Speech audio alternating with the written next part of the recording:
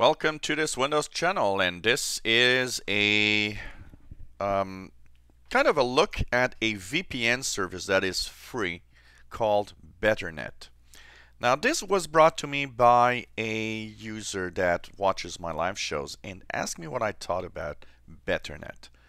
Now, I had no idea of this before I tried it, and of course I did dig in the web to learn a little more about it. And basically this is interesting, and I'll tell you the positive and negative sides of this service. Now, what's a VPN?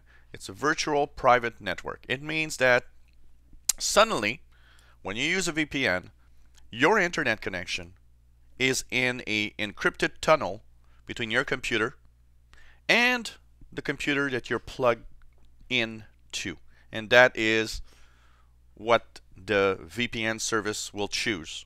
So basically, it means it hides where you are, it means it hides your IP address, and also it adds encryption, meaning that everything you do, nobody can see what it is. So Betternet is a free service. What it has of a really interesting side, because free services often aren't that great, often are sponsored with ads. Well, Betternet is interesting because it's free and it isn't sponsored with ads. So there's no ads, there's nothing added there. And the way it works is that you have this download button here, and you have two ways of getting Betternet VPN. It's by an extension. So if you're using Firefox or Chrome, you can add an extension to your web browser. That means, for example, if you use Chrome, then that extension means you are in a VPN only in the Chrome browser, and it doesn't affect the rest of your computer. So that means in Chrome you could be in a VPN, you can be in the encrypted tunnel, but you could be in Microsoft Edge or Internet Explorer, and there it's going to be the regular internet. The other way is to install the application on your computer through Windows or Mac OS X. This is larger. It means that now the VPN, when it's active, is for everything you do, not just one web browser. So if the objective that you have is to be in an encrypted tunnel on everything you do, you'll install the app in Windows or Mac. If your objective is to only have the VPN on a browser, Chrome, Firefox is possible.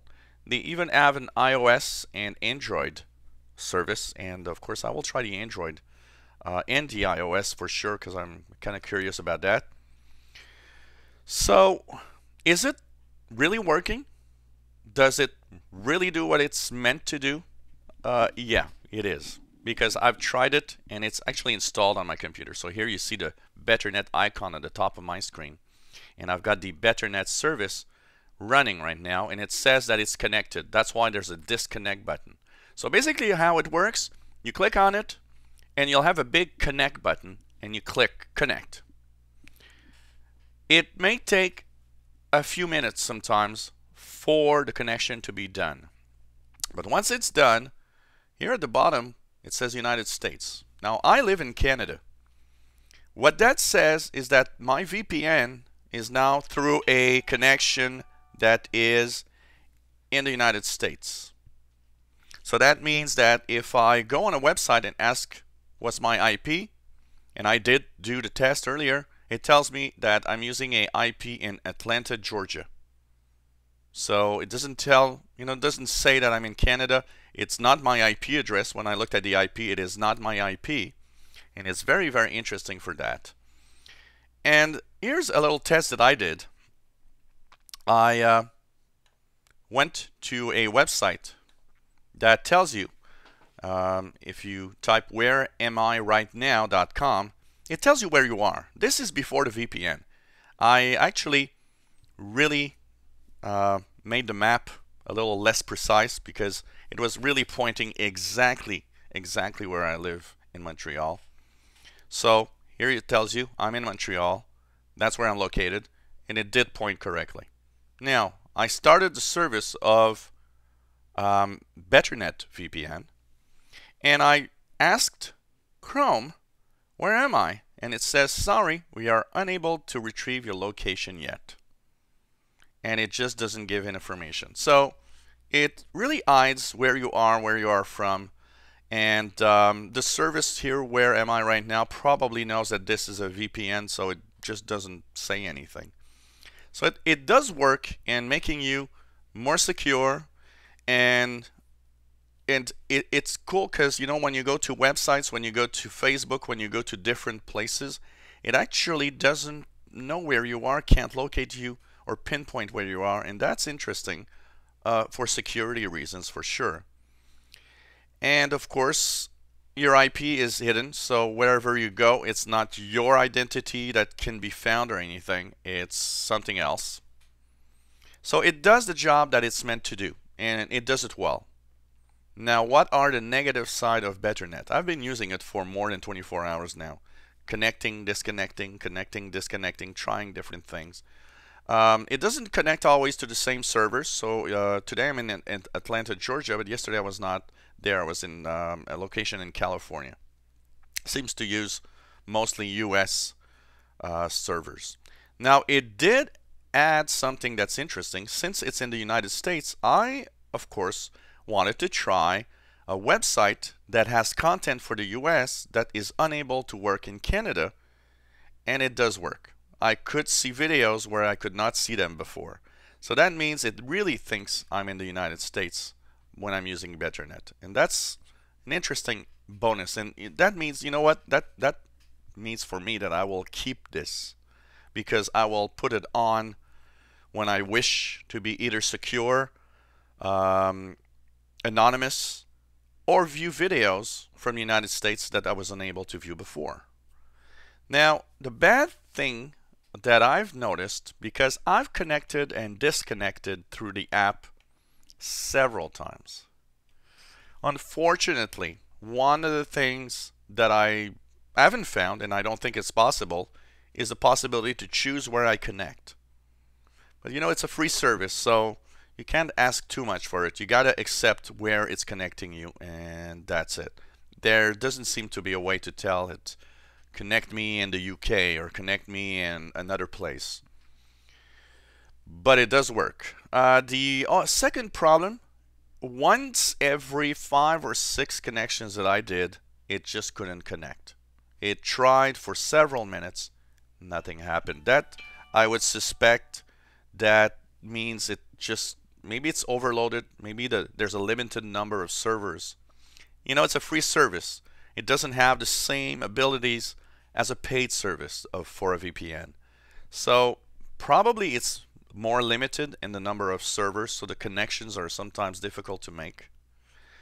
The other thing that I've noticed is when you go on the web, it does slow down, and I don't think it's much better on even paid VPN. Remember, you're creating a connection that is in another direction. So it means that before before you use this, you connect directly to a service, and there's very little interconnections in the middle, the minimum interconnections possible. But when you use a VPN, you're adding links, so there's more computers and more traces around the web than there was before. So it slows down web browsing. It slows down some of the web pages that I've visited. It's almost impossible to view videos sometimes. Not always. Sometimes it worked fine, but on some connects, videos were buffering all the time because it was just probably too slow to stream the details of the video. So it does probably had that negative side because of the free side to it. But overall, you know what? If it's not for streaming video, if it's just to have a tunnel of encryption and an anonymous way of browsing, it does the job that it's meant to do. And for that, you know what? I am keeping this installed on my computer, and I am going to use it from time to time.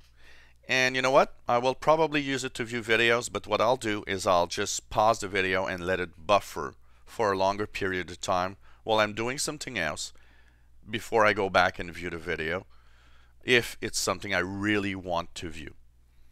So that's the positive, negative side of Betternet. It works. It works fine. It can be installed on your browsers.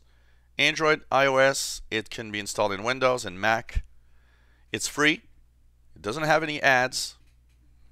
The negative side, slows the internet. Sometimes it's difficult to connect. And streaming videos is sometimes not a good experience. And that's because it's a free service. It's very different from a paid service that probably most of the time has better performance. If you enjoy my videos, please subscribe to my channel. You'll be informed when new videos are online. If you have any comments, questions, suggestions, let us know. And hopefully you enjoy our videos. If you have any suggestions or any comments, maybe you're using it and you've got your own comments on this. Of course, it's always fun to have your feedback. So thanks for watching.